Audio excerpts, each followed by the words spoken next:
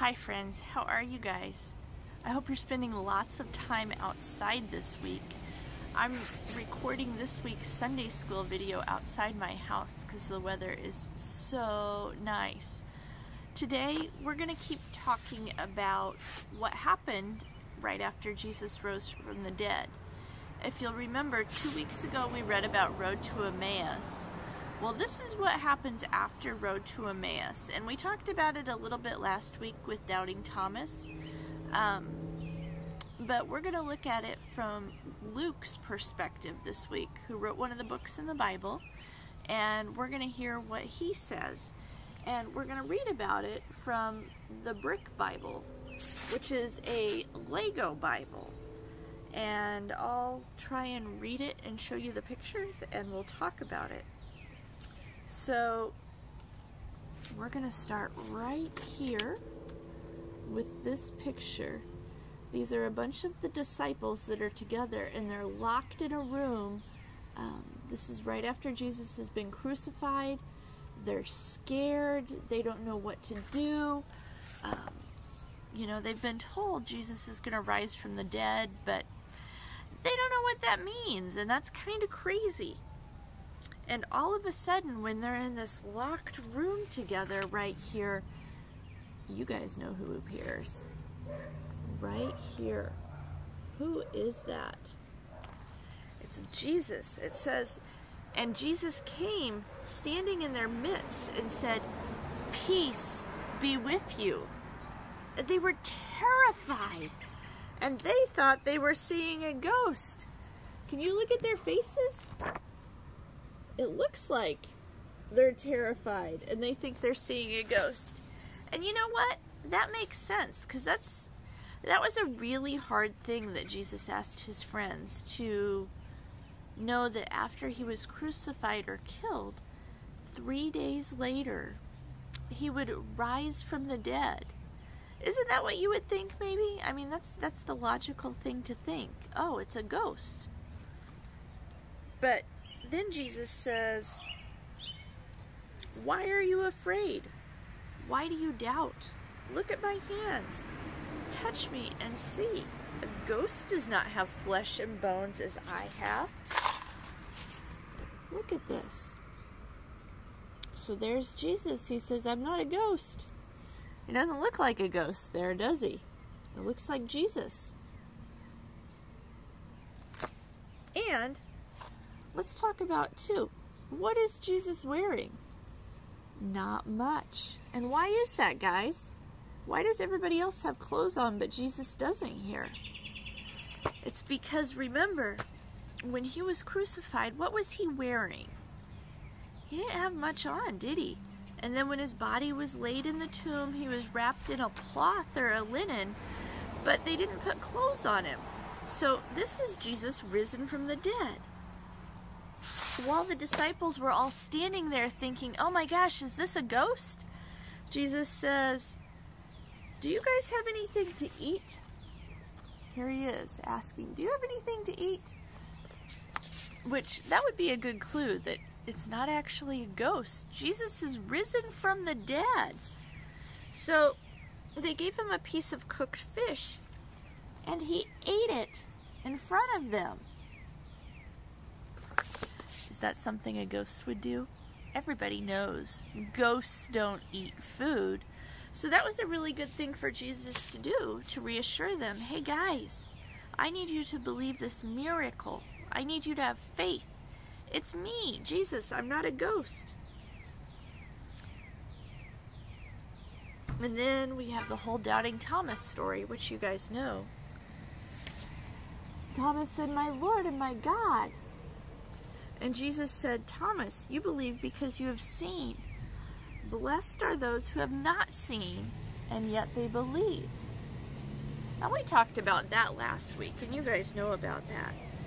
But then Jesus opened up their minds so they could understand the scriptures, saying, "Everything written about me in the law of Moses, the prophets, and the Psalms must be fulfilled."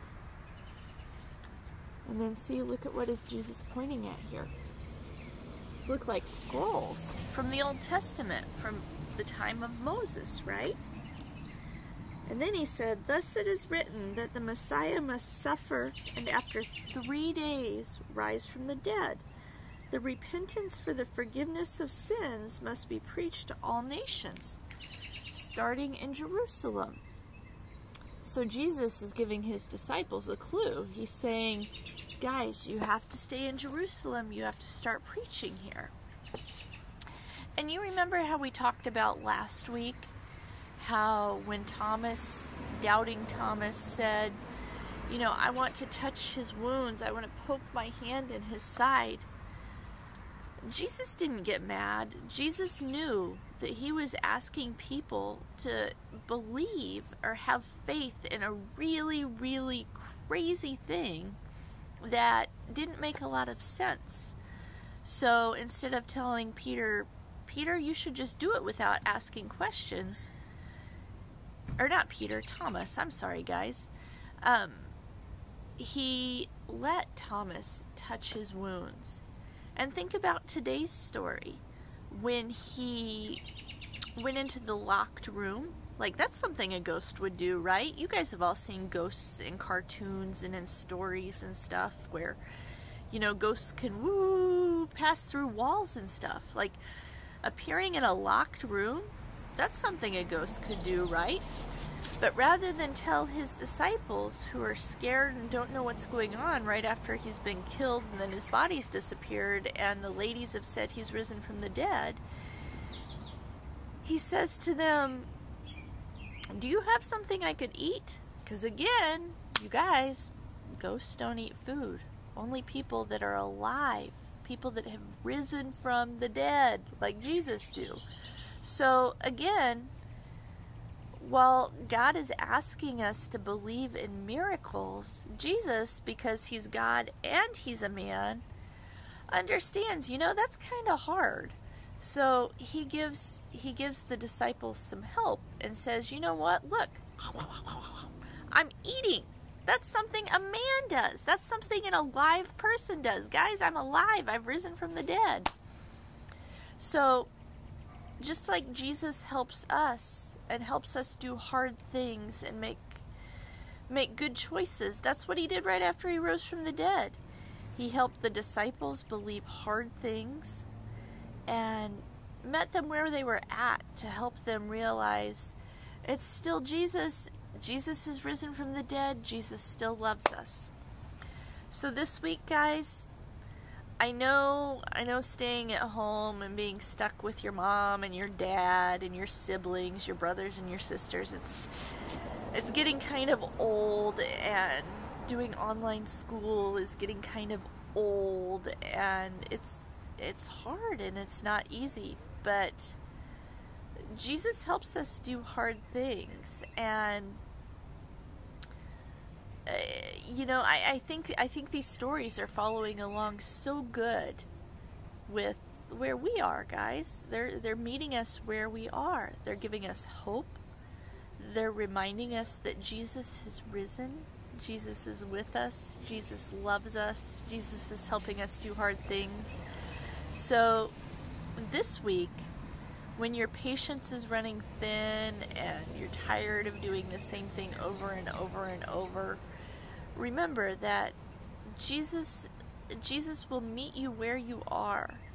Jesus will help you to believe and help you have strength and help you to do the right thing and make loving choices. So I love you guys.